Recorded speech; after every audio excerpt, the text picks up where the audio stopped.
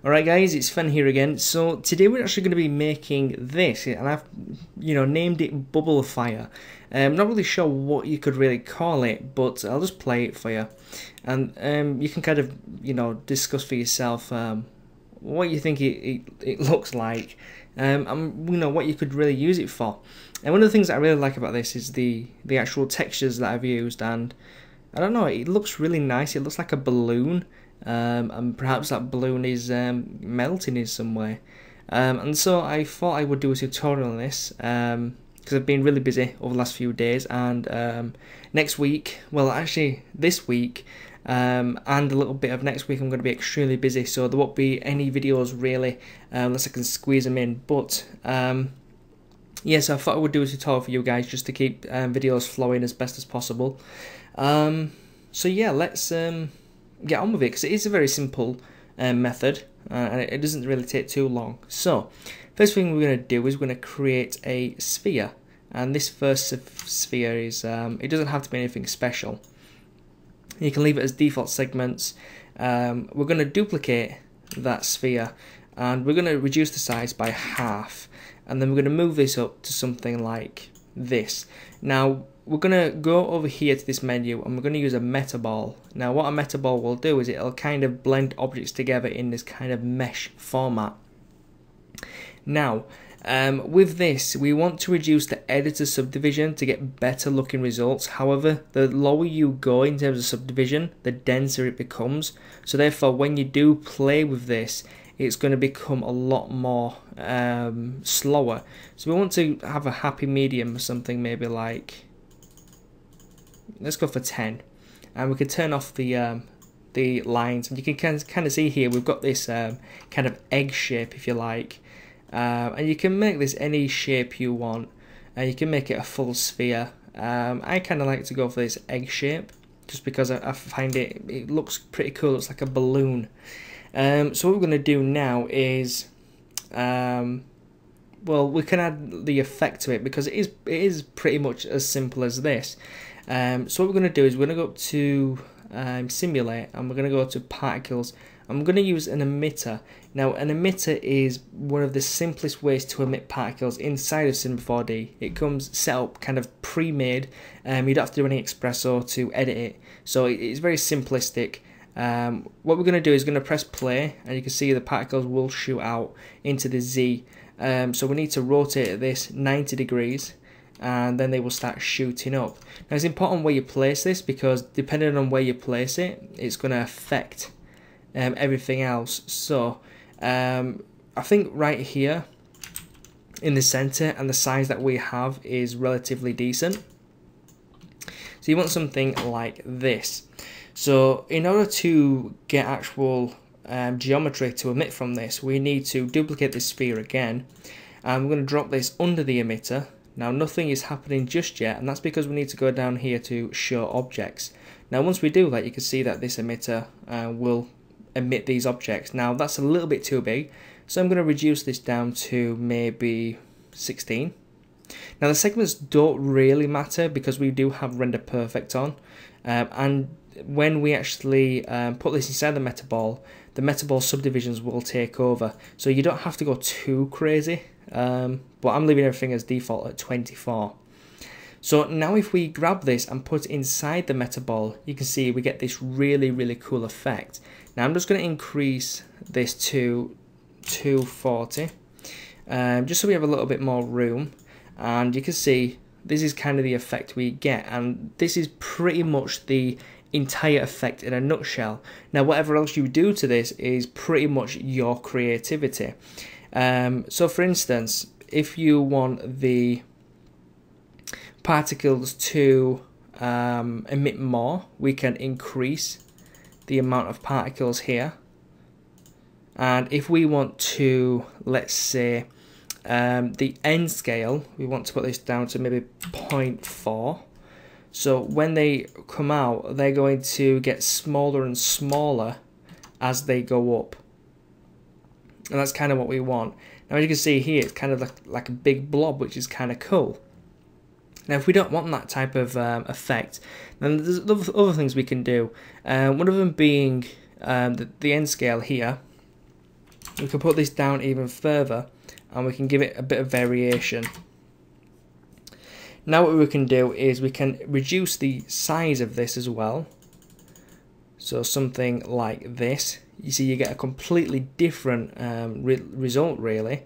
And we're going to go back into the particles and we want it to emit longer basically. So once it gets to 150 frames it's going to stop and it's going to peel off. So what we want to do is go to the lifespan here, which is basically saying 600 frames. We want the stop emission to be more than the 150 frames. We want it to be, let's see, we can do it maybe 250. And that basically means it's not going to stop now.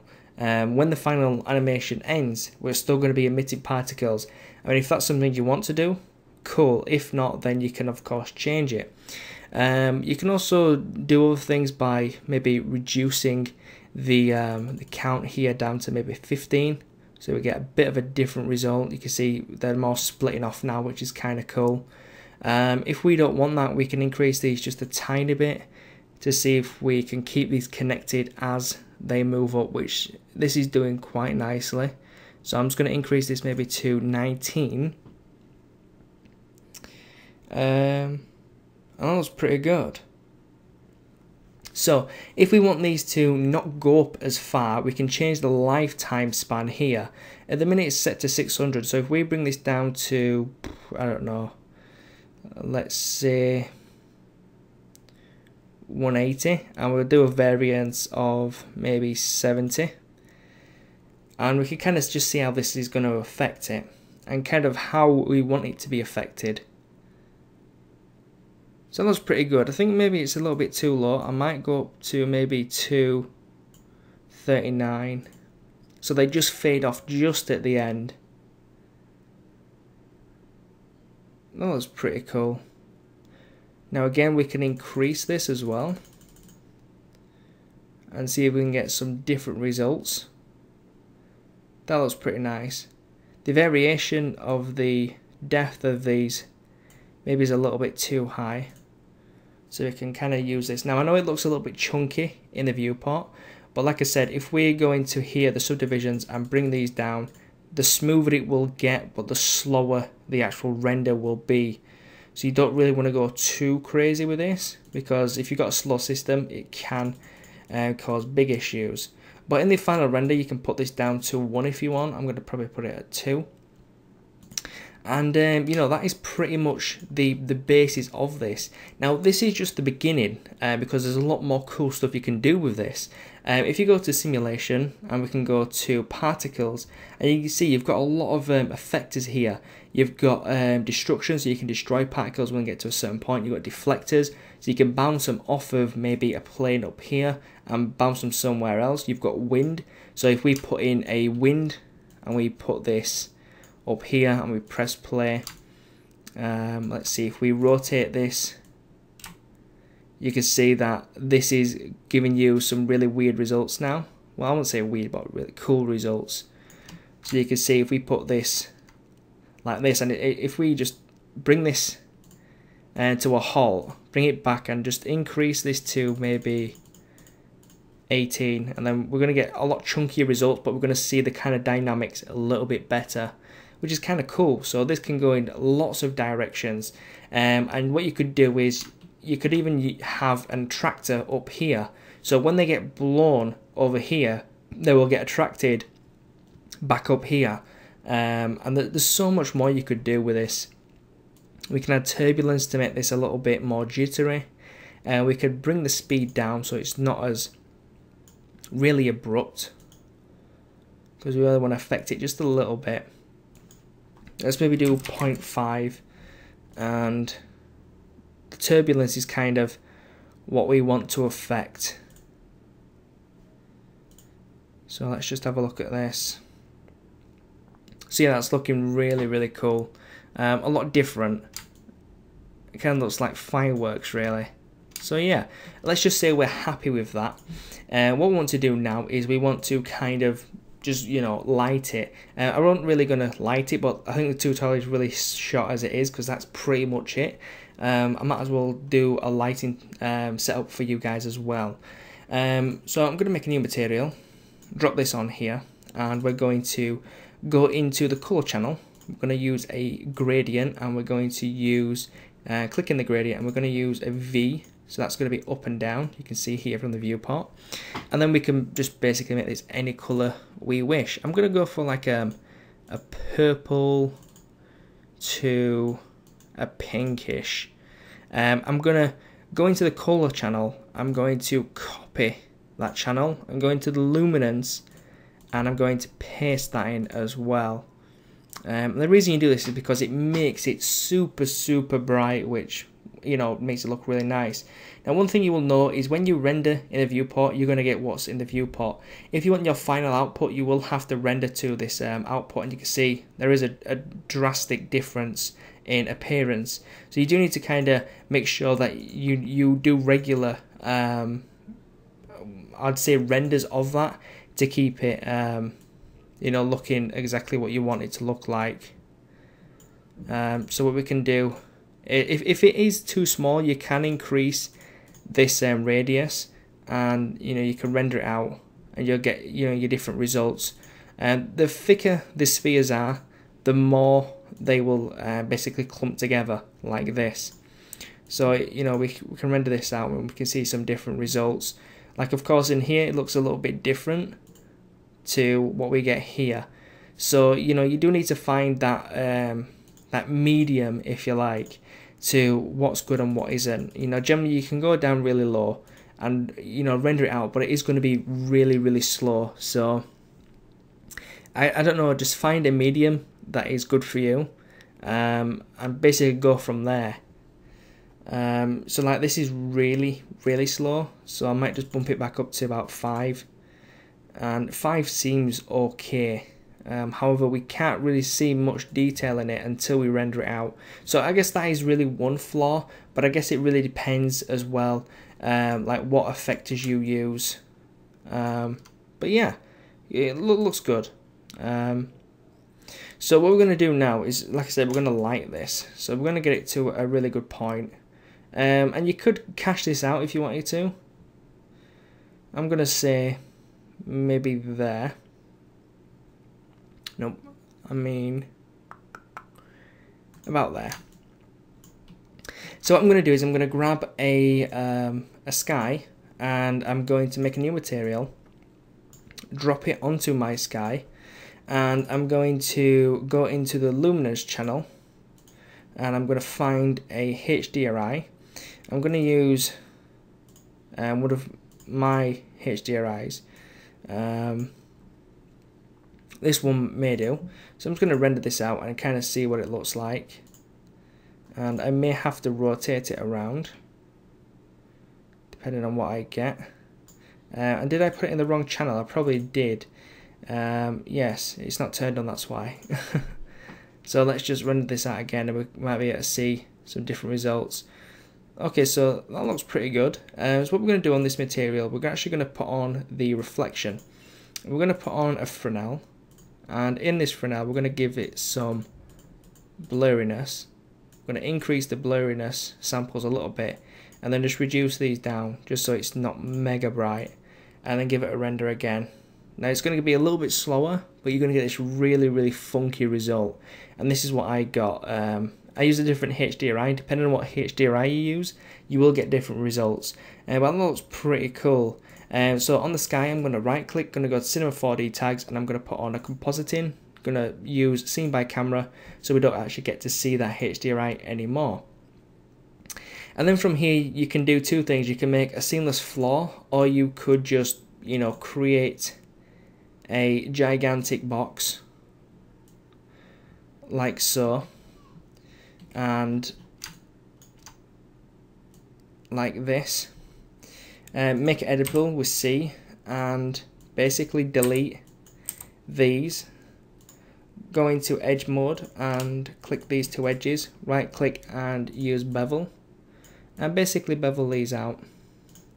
Then what we can do is we can grab the polygon, select all these, and use a extrude, and we're going to extrude these out, and we're going to place a cap on this, and then what we can do from there is, I wish them kids would shut the fuck up. Try to do a tutorial. Anyways, I'm going to grab these and make sure, of course, that everything is selected. Drag these out on both sides, and then we'll make a new material and just put this on here, and this is just going to be a white material with no gloss, and then we can bring this up like so and bring it a little bit forward, and then if we zoom in on this and render this out, you'll see we get a really nice white background, and we obviously get a really nice environment here, well, the object. So what we can do now is we can go a little bit further. We can let's see, I might actually change this to Luminance white. I just want to see, will that give me a different result? Yeah, it's definitely going to give me a brighter result. Maybe that's something I might want to play with. So let's go into Luminance and bring the brightness down to probably 50%. I'm going to go into the render options, and I'm going to put this to 1280 by 720. I'm going to add ambient occlusion and global illumination. Put the settings to low, and then make sure I reposition the camera and give this another render out. Now, by all means, you don't really need to add global illumination. You probably get away with not having it, to be honest. I just kind of like it because it gives it a lot more vibrance, because the colours are going to be bouncing, which is nice. So yeah, I mean, this looks really, really cool. You can see it looks bubbly. It looks like chewing gum, or really nice plastic.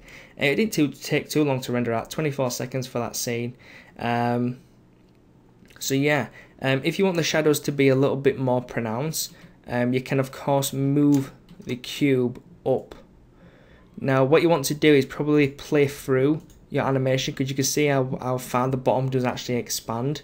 So just go all the way through it, and as you're going through, just move it, and just so it's close to the floor. You don't want it overlapping, because when you obviously render out, it's going to look bad. But this actually looks pretty decent. We'll get kind of almost through it, and then we'll give it a render. Now, one of the things you will have to do as well, depending on how high this goes, you will have to adjust your camera angle. So you could add some camera animation in there as well. So I think maybe there, I can go back to here, and you can see, we need a bit more room. And then we can render that one out, and we can kind of see, what it's going to look like, and the cool effect it's going to give us, which is nice. And you can change the colours up to whatever you like, and you get this really nice result. And it just looks really, really cool. And you can use this for a lot of things. You could refine it even more, use it as kind of a ghost. You could put it upside down, add some gravity to it. But this kind of looks like a water droplet or a paint droplet or something like that. So yeah, there's many different methods you can use this for. And I think just overall it looks really nice. You can see down here we've got a shadow, but it's kind of a pinky shadow because the GI is reflecting that. So that pretty much is the tutorial. So I hope you guys enjoyed that. If you've got any questions, please leave them in the comment section below. And I will catch you guys in the next tutorial, which hopefully will be soon. And hopefully I'll be releasing the rig soon as well. So make sure you check back for that. Thank you very much for watching. Hope you subscribed. Make sure you hit the thumbs up button, and I'll catch you guys next time. Peace.